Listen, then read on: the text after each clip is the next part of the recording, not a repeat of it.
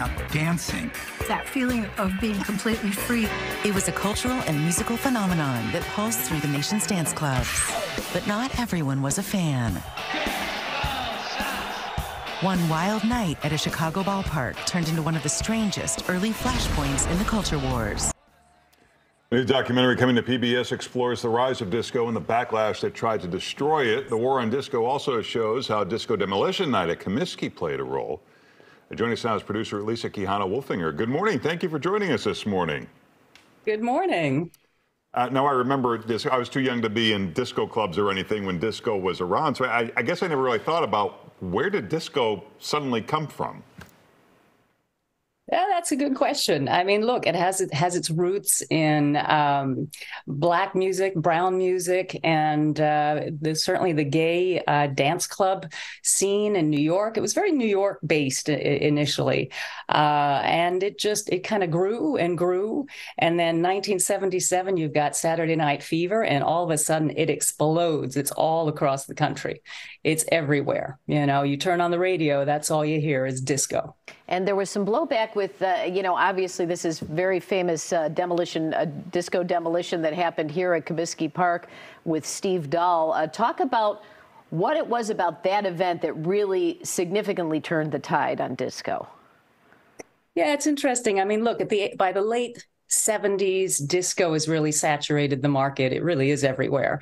And so there's a fatigue that sets in. And then you've got Steve Dahl, who's this young, DJ on the loop, very, very rock and roll. And his whole shtick is disco sucks. He didn't like disco. A lot of people didn't like disco. I mean, was it just aesthetic? Probably, for the most part. And so he gets together with Mike Veck over at Comiskey Park. The White Sox aren't doing so well, so they come up with this promotional scheme, and they like to do these theme nights, and it got completely out of hand. You got cheap booze, you got explosives, got out of hand. And I think, folks in the music industry, the radio industry around the country saw that as a sign that maybe the tide was turning against disco. And so certainly when we talked to Felipe Rose, who was the Indian and the Village People, Linda Clifford, both disco artists, they said to them it felt like disco, the tide turned against disco overnight after that event at Comiskey Park. But you mentioned fatigue, and maybe you could say, well, people just they don't care for that kind of music. But do you think maybe at a subconscious level there was some racism or homophobia ingrained in some of that backlash? That's a tough question. I mean, and that's why I encourage people to watch the film, because we tried very hard to get all the different facets of this story. It seems like a simple story, but it's not. There are many different points of view. We interviewed a lovely gentleman who grew up in Bridgeport and went to the event, even though his dad told him not to go.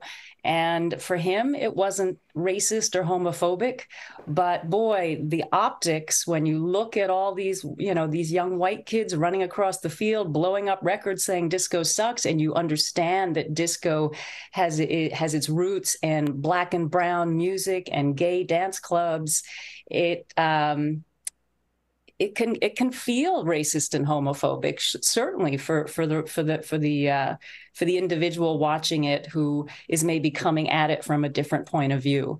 So we as filmmakers can't make those judgments. It's really up to the viewers to watch it and listen to all these different points of view and make up their own minds. All right, The War on Disco premieres October 30th on PBS. For more information, check out the information on your screen. Lisa, thanks for joining us. Thank you.